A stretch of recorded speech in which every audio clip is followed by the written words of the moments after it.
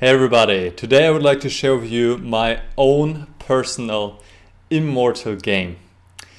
So recently I played a tournament called the Pfalz Open in Germany, close to Frankfurt and Mannheim in a small town called Neustadt an der Weinstraße.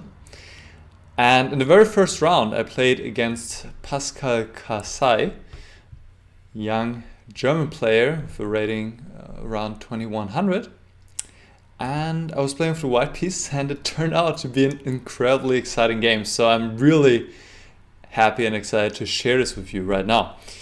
So let's get into this. And this time, this is actually my third recording, this time I need to switch to the board view. I don't know what's going on with me. Alright, here we go. So the Sicilian it is, and more specifically the Hann variation, or in German it's also called the Pfalz a6. Now bishop d3, knight f6, and here white would like to go e5, but there's a problem here, queen a5 check, picking up this pawn. So castle, now e5 is a threat, and black has two ways to respond to this threat, either going d6 directly or first playing queen c7. And queen c7 makes sense to me because the queen, this is a very natural square for the queen in the Sicilian in general. Now queen e2, I renew the threat, so black goes d6 now, and here I go f4, once again having this idea in mind. Sometimes can be useful, especially if black plays with g6. So my opponent goes knight bd7, once again stopping this idea e5, and now I go c4. And I really like this kind of position. I have this nice grip on the center. There's this typical Marocci bind, the pawns on e4 and c4. It's difficult for black to get any break in with b5 or d5. On the other hand, the black position is very solid. It's not easy for white to break through either. And here also we see, by the way, why earlier in this position I went bishop d3 and not knight c3, which would be a typical other development move. So I still have this option to go c4 in some lines. So let's return to the position.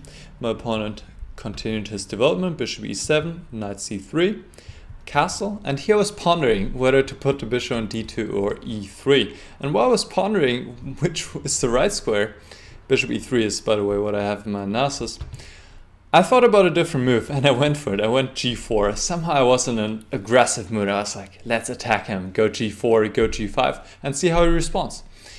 And actually g4 is not that great of a move, but difficult to figure out for black how to respond. My opponent went h6. There's a strong reply here in d5. And this is actually very typical.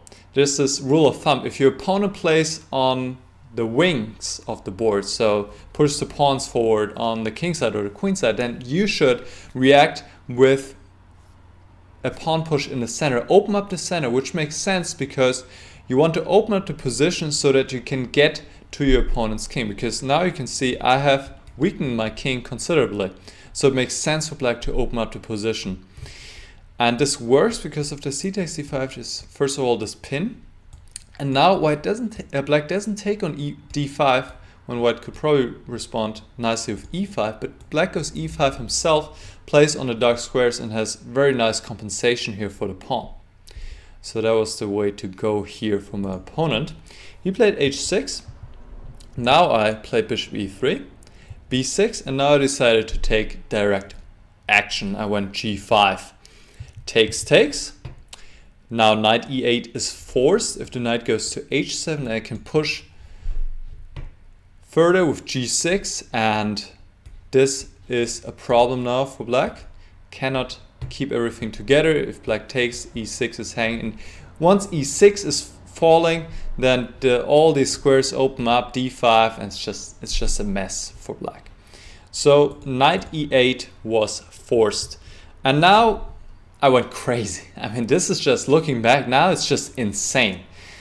I sacrificed a piece here. I was very confident, convinced this is winning and I'm going to crush my opponent, but that was just pure arrogance and also not very clean calculation, honestly. So I went knight takes e6, which looks attractive, but it's not the best move in the position. The best move would have been to not sacrifice a piece, but just continue an attack without sacrificing a piece, going rook f3, followed by rook h3.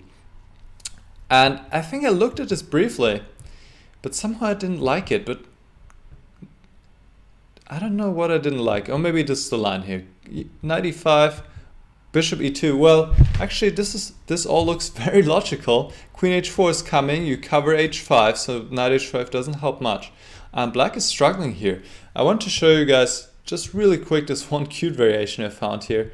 And in this position, white can play the move knight to f5, which is just ridiculous. I love this move. G takes f5 and knight takes f5 results in mate right away because of bishop h5 check in this position. And e takes f5 opens up the d5 square, and then all hell breaks loose for black. Just a cute little line I want to show real quick. So rook f3 was the way to go to bring the rook to the h file and create really strong threats. So knight takes e6, what did I have in mind? Well, my opponent took, of course, and now I played e5. That was my point, to open up the bishop and to play queen h5. There's g6 as an idea, and I was very confident, but you know, slowly I was becoming worried because my opponent was playing pretty fast. So he played knight takes e5, and now I played queen h5, expecting my opponent to go g6. I mean, this was the move I mostly calculated. And here's actually a lesson for you guys to learn. If you are calculating sacrifice like that, or you're going deep down a line, make sure you don't miss anything at the beginning, because that's actually oftentimes what happens, that we miss a move in the beginning. And that's what happened to me here. So my opponent played knight takes c3, and we'll get to what I missed in a moment. But first let's just check g6, which is also interesting. But it looks like white has the upper hand here. Bishop takes g6, knight takes, it's pretty much forced, as also this knight is hanging on e8. So knight takes, queen takes, knight g7. I was looking at this position, calculated for a while, and then I realized bishop d4 is quite strong here. Actually, black can still hold on,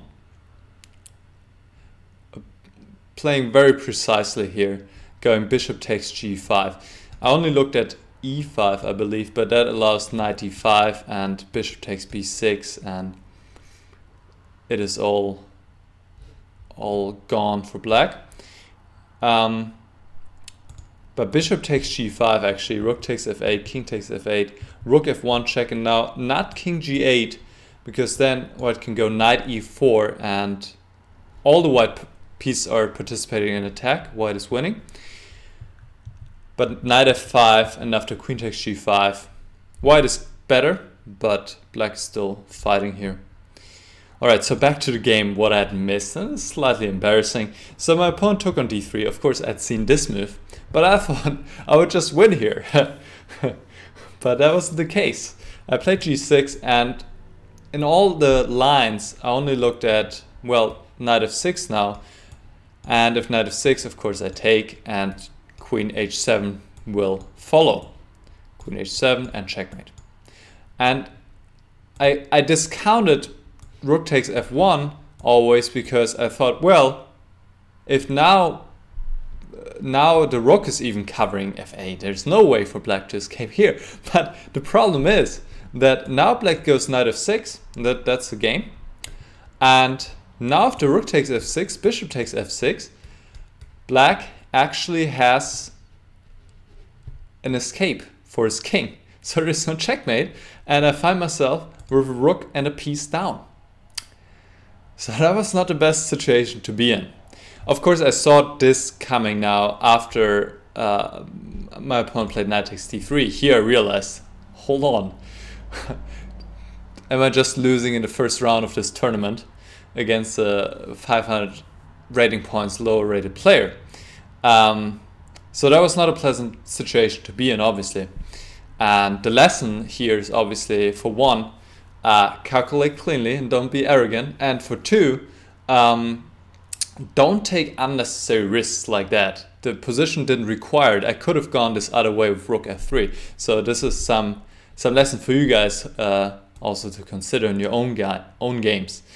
So I was very lucky that in this position I realized, hold on, there's still something going on. This is not dead lost.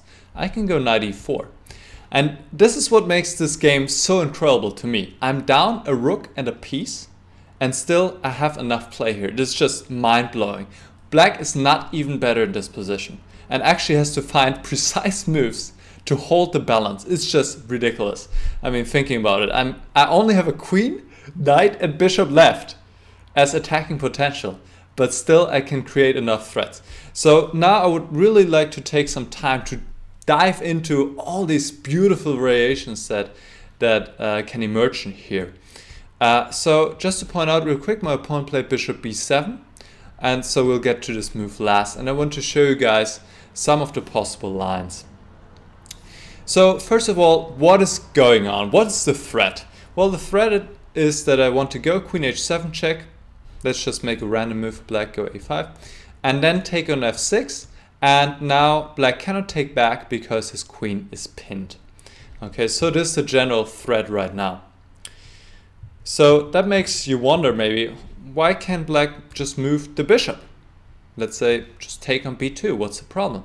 Well, here the problem is for black that I can now go bishop g5, covering the e7 square, and black is having big problems,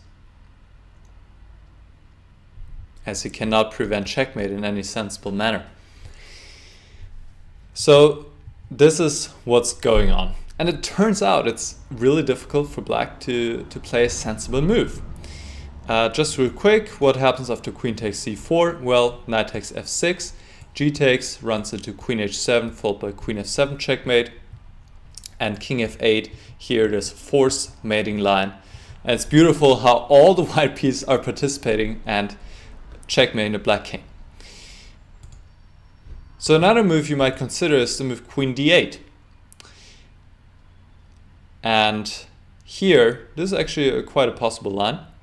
Here it's important for white to go queen h7 check first, not go bishop g5 immediately. Bishop g5, the point is here to deflect the bishop from protecting this pawn. So if black was to take, then white would give a series of checks, and in the end this pawn is unprotected and white checkmates. But black can do something else after bishop g5, that is give a check on d4.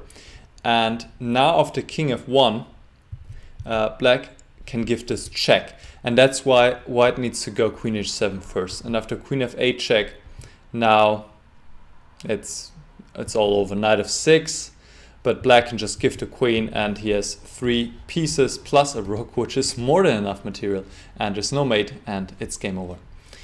So instead, after queen d8, white needs to go queen h7 check, check first, and now bishop g5, because now in the same position there's no queen f8, so black can only give his queen this way, but now white has an extra piece, plus continuing his attack, and is actually a little bit better here.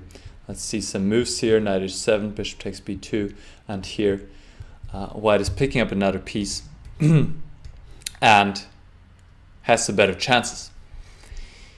So that was queen d8.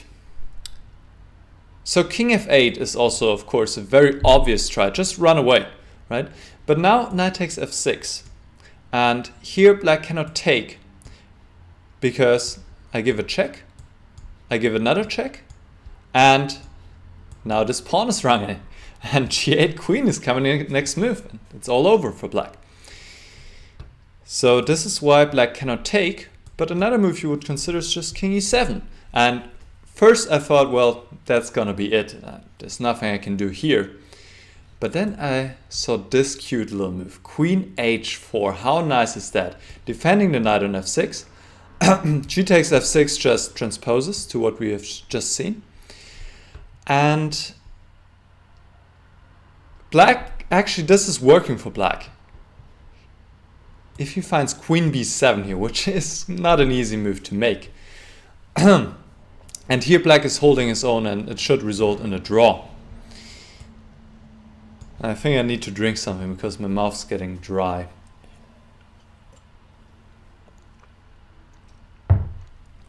I'm just too excited about this game. And here, very nice tries, b4. And the point is that it takes away some important squares, and black cannot take on b4 because then knight d5 check, and now there's checkmate. And after b4, okay, there's several lines for black to draw, but one line is rook b8. And now let's just go down this line real quick. And yeah, and it's just craziness once again. Even though just 3 attacking pieces, it's enough to create decent threats. And actually in this case, it's black who's giving the perpetual. In this position, black's giving the perpetual. Insane, just insane. And of course, this is all computer analysis. So this is one way to equalize. The other way would be, which is just also incredibly difficult to find, is queen a7. And this is also very funny. Why queen to a7? Because there are some check ideas here. So if we go down this line, now if queen h8 check, here it turns out that white cannot make any progress because g7 black could just take, and this is a draw. And if bishop h6 check, king e8, now you might think first, well, just g7 and wins, but there's a counter, b5, and black is winning. Suddenly it's a mating attack. Check, and e5 check, and this is mate the next move. So white would need to give a perpetual here, going back and forth with the queen.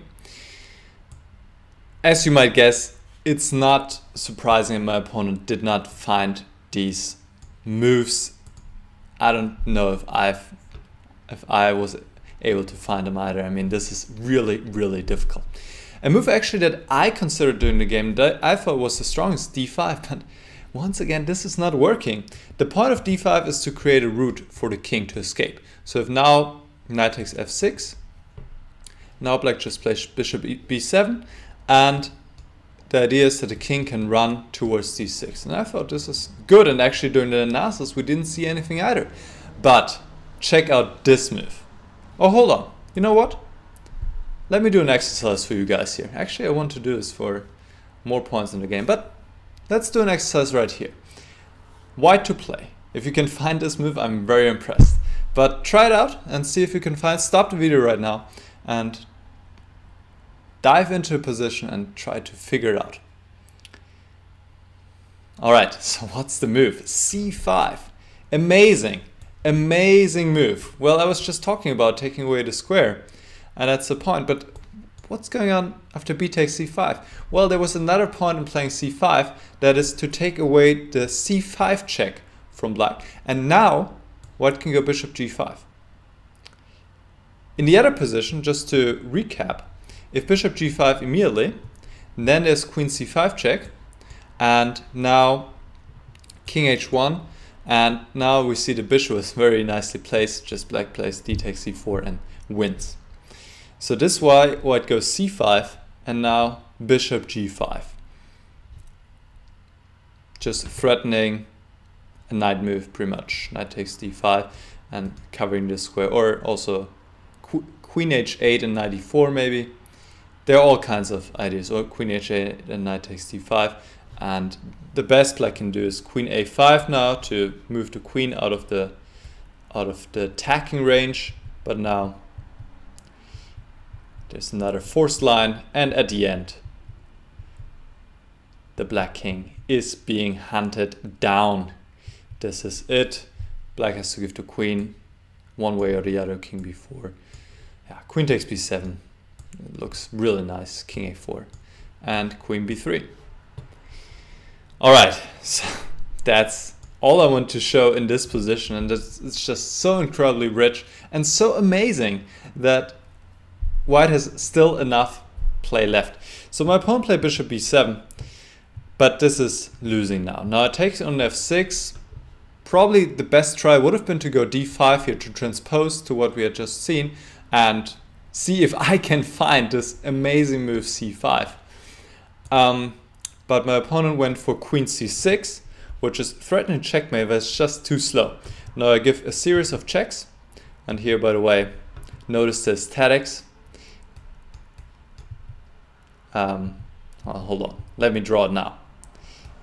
Dim, dim, dim. Zigzag. Now king c8, queen takes e6 check, king c7. If king b8 at this point, then I can go knight d7 check, and king a7, bishop takes b6, king c8, knight e5 check, picking up the queen, and king c7, bishop takes b6 check. And black also has to give the queen because this is checkmate. So my opponent went king c7, and here I was sloppy. I thought, you know, it's just game over. And it is game over, it's true, but still you want to be precise till the end. I played knight d5, which is winning, but would have been better to go queen e7 back. And if now king c8, actually you can go like this, queen f8 check, which I didn't see in the game.